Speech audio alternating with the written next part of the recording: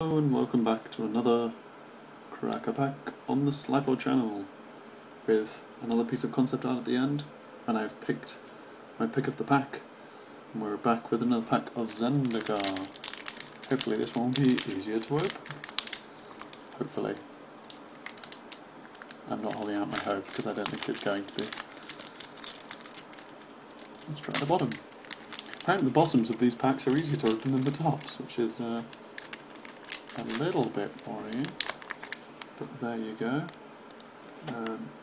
Let's just try and get all of the cards out of this pack. Getting random messages. God, I don't need any of that nonsense. I'm trying to record a video here. People randomly interrupting. There we go. So we can start straight off with a culling drone, an Eldrazi drone. For 1 and a black, it is a 2/2 devoid ingest. It's pretty good. It's not bad at all. Yeah, 2/2 for 2. It's a bear. It ingests, so it feeds your processors. Next, we have Seek the Wilds. A sorcery for 1 and a green. Look at the top 4 cards of your library. You may reveal a creature or land card from among them and put it into your hand and the rest on the bottom of the library in any order. Which is pretty good. Not as amazing as it could be, because there are probably better ones for getting lands onto the battlefield to trigger your landfall, but because it can find a land or a creature from the top 4, it's pretty good at finding stuff. Next, we have a Coral Helm Guide, a Merfolk Scout ally, and it's a piker. It's a 2/1 for 2, 1 and a blue. For 4 and a blue, target creature can't be blocked this turn, so that's pretty good. Yeah, being a piker with an ability is always good. Being an ally is pretty good. So it's, yeah, even being a merfolk, not in standard, but in, not in standard or limited anyway, but in later formats, in more expansive formats, being a merfolk is pretty good.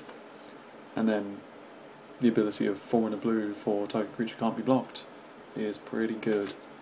We then have Angelic Gift, Enchantment Aura for 1 and a white. Likes giving us 1 and something, doesn't it? Wonder what the 1 and a red will be. Yeah, for 1 and a white it's an enchantment. It's an aura. So you enchant the creature, and when this enters the battlefield you draw a card, and the enchanted creature gains flying. It's fairly straightforward, it's pretty simple, and it's pretty effective. Some good evasion there. Yeah. Is this going to be 1 and a red? It's red. It's 3 and a red, unfortunately. Belligerent Whiptail. A worm creature. Worm, not amazingly relevant. It's a 4/2 with landfall. But instead of the other landfalls we've seen, where a creature gets +1/+1 or +2/+2, this gets first strike. So it doesn't really need to trigger landfall more than once. Once it's got first strike, it's just got first strike. That's just, yeah. I mean, it's a 4/2, so that means once it has first strike, it'll be a lot easier for it to just trade up, or trade equally, rather than just dying to like a piker like the Coral Helm that we saw. It was Coral Helm, wasn't it? Coral Helm Guide, that's the one. Yeah, not amazing, not bad. I suppose it does some of the landfall kind of things. We then have Demon's Grasp. For 4 and a black, it is a sorcery, and target creature gets -5/-5 until end of turn. Yeah, it's not bad. Not amazing, but not bad. 5 for a -5/-5, so it can quite often just be a kill spell for things. That's not too bad at all. But yeah, I don't particularly run too much black, so I'm not too sure. We then have a Skyline Cascade, a blue land.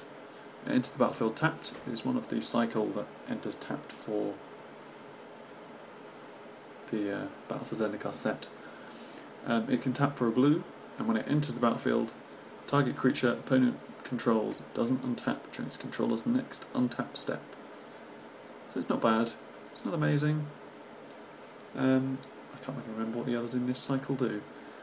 But yeah, it's not bad. It detains something down. Not detains, I keep calling it detains, but it isn't. Hookmasters something down. Doesn't sound as good. And it's just an island that enters tapped. I mean, it isn't worded island, but not too bad.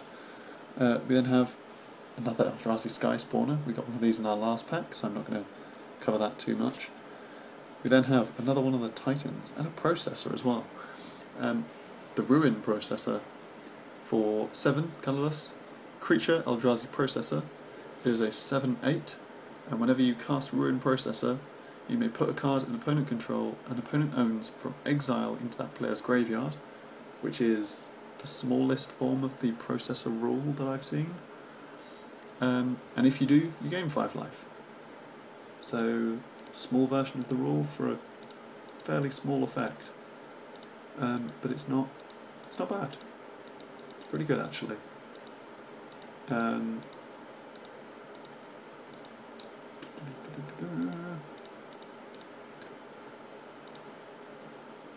Sorry, just messing around with stuff behind the scenes.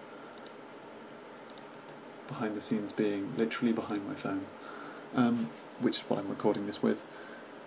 So, if picture quality is always bad with these videos, then that's what you can blame. It's my poor equipment and poor videoing skills, because it's, yeah, I just don't have anything. Anyway, continuing on. Bone Splinters. This spell's been out so long, and yet it takes so much for me to actually register what it's called, which is kind of stupid in my part. It's a sorcery for a black, and the additional cost is to sacrifice a creature, which in a token deck is no big deal. If you have, in standard currently, the Bludgeon Raider, I want to say. The 1-drop black creature that's a 2/1, and whenever it raids, it can be brought back from your graveyard to the battlefield. That one. And the effect of this is destroy target creature. So you trade off your sacrifice creature for a hopefully bigger, nastier creature on their side. This also works well with Eldrazi, because you can just sacrifice off a Scion. We then have another landfall card, Marasa Ranger, for 3 and green. It is a 3/3 human warrior creature with landfall, and again, unlike all of the others, this one instead gets counters, but for a cost. So whenever a land enters the battlefield under your control, you may pay 3 and a green. If you do, you put 2 +1/+1 counters on Marasa Ranger. So the first time you do it, you pay 4, because you have the 4 from when you cast him, and he becomes a 5/5. That's if you don't want to be casting anything else in your turn, because if you land him turn 4, on turn 5 you drop a land, you will then have 1 mana left because you spend the 4 again.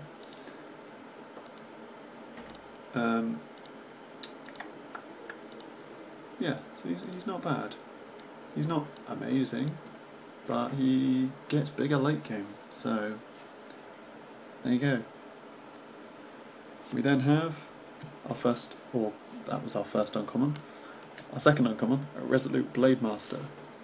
For 3 red-white, He's a human soldier ally with rally, and he's a 2/2. So 5 for a 2/2 seems terrible.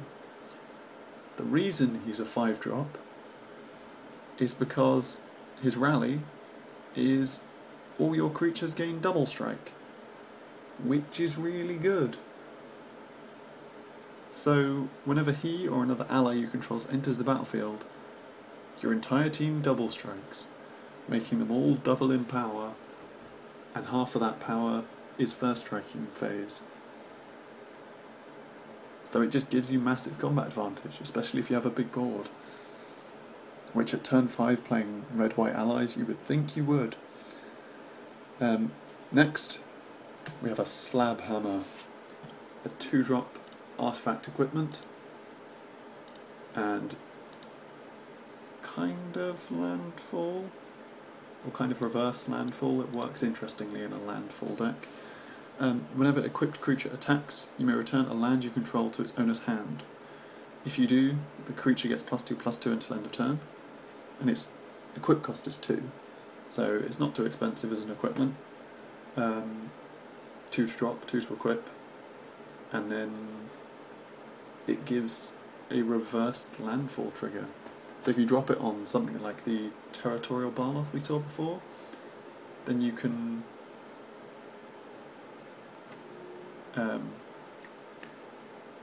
well, it wouldn't really work on Territorial Barloth, unfortunately.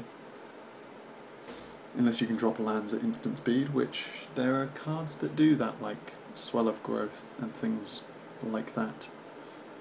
So if you did have a Swell of Growth, you could use this to swing, bounce the land to your hand, to give it a +2/+2, then Swell of Growth that gives it a +2/+2 and allows you to play a land from your hand. So you then redrop the land that you just bounced, trigger the landfall to give it another +2/+2. It could be really good. It could also not be really good because you bounce the land at instant speed and you can't play land at instant speed, unfortunately. So yeah, it's an interesting one. It's a bit strange, but it could be good. So I think, yeah, maybe in the second set there's more spells that drop land at instant speed, in which case it could become better. But for now it's kind of average.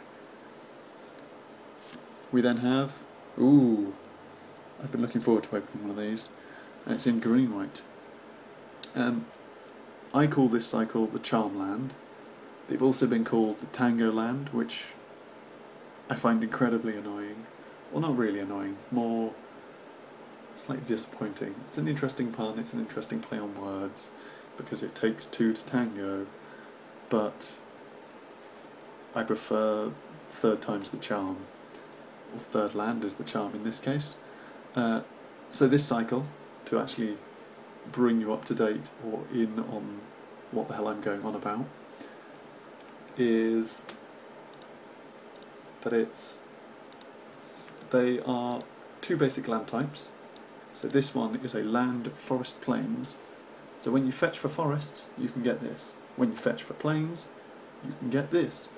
It can tap as a forest or a plain for a green or a white, and then when it enters the battlefield, it enters tapped unless you control 2 or more basic lands, which is where the whole third land is a charm, it takes 2 to tango kind of pun names come from, because you need the 2 basic lands to make this be as good as a basic land when it hits. So it's interesting. So I quite like these. They're really good because they are basic land types, and yeah, I like the name Charmland, is my preferred favourite. So there you go, that's our rare. We then have a really nice looking full art mountain actually. Look at that, the explosion river. And then a Knight Ally token. These are the Knight Ally tokens summoned by Gideon, Ally of Zendikar, for a 0, which is pretty good. So, pick of the pack. excluding the token, excluding the land, because I can't really draw a good mountain, excluding the rare. Well, I can draw a good mountain, it's just the land drawing is going to be kind of boring. So we've got a nice mix of things. What I think would be really cool to draw, and what I'm immediately going towards, is this guy, Resolute Blademaster. He's probably my pick of the pack because he's just ridiculous for allies. Because as long as he lives, he gives you combat advantage when he lands, and then for every turn he lives after, as long as you're dropping allies, you're getting combat advantage basically every turn, because your whole team double strikes for the rest of the game pretty much. Especially if you have a Gideon on field that doesn't die, because he just makes knight allies every turn, which means your whole team will double strike every turn. So yeah, Resolute Blademaster is my pick of the pack, and you will be able to see my alt art just now, in a second anyway, because last time I realised that I didn't say thank you for watching and goodbye at the end of my video, even though technically after I say it there will then be the little section where you get to see my alt art of Resolute Blademaster, or on the last one, the Awaken card, Clutch of Currents, that's the one. I was thinking current something, current soup, there you go. But yeah, so thank you for watching, and I hope you enjoyed this episode, and stick around to see my Resolute Blademaster concept art piece, alt art. Thank you for watching, and goodbye.